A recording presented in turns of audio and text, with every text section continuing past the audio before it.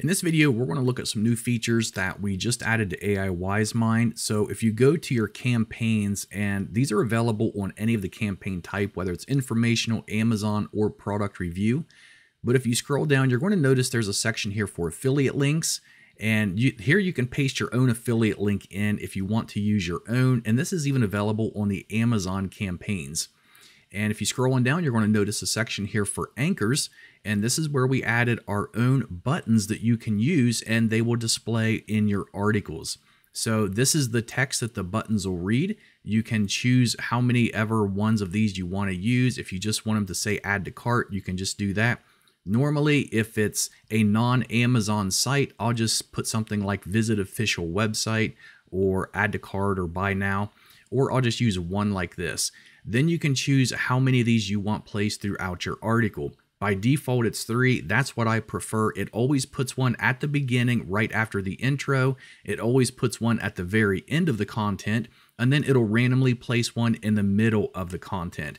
Now, if you were to do 4, it would still do one after the intro, one at the very end, and then 2 randomly placed in the middle.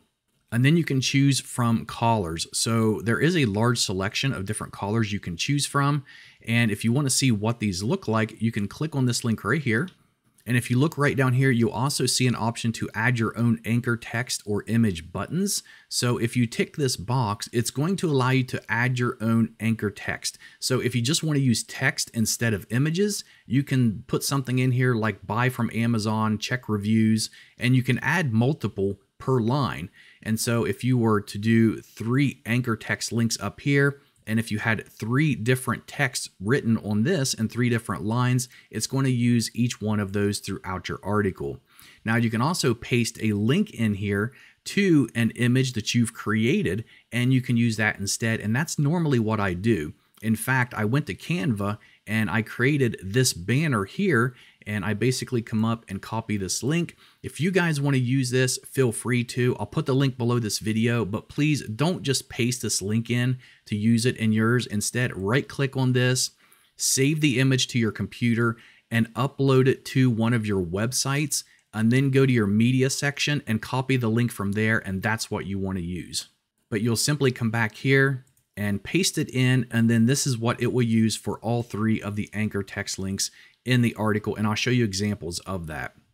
So I recently added 2 new posts to one of my websites. They're both Amazon product reviews. So to give you an example of what this looks like, all I did was I created a campaign for Amazon product reviews.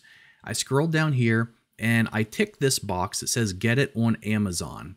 My max anchor count was 3. And then for the button callers for Amazon, you have 2 choices, either orange and black. Now, most people are probably going to use orange just because it's identified with Amazon. So it's more likely that people are going to click on those. So this is what I normally use. Now, if we jump over to this post and scroll down, you're going to see there's a button right here. There's another one here, and then one will be clear at the end of the content right here. Now, these will automatically have your Amazon affiliate ID that you put here attached to each button. Now for the other post, I didn't use these, so I'm just going to go ahead and close this out. And what I did instead is I used my own image banner. So I ticked this box, and I don't want to use these default ones, so I'm going to delete them. I'm going to go back and grab the URL for my banner, paste it in here, and if we scroll down, you're going to see here's one of the banners.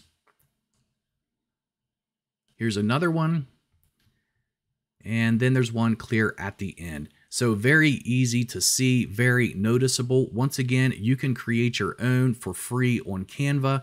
We're planning on adding more different variations of these buttons and banners to use over time.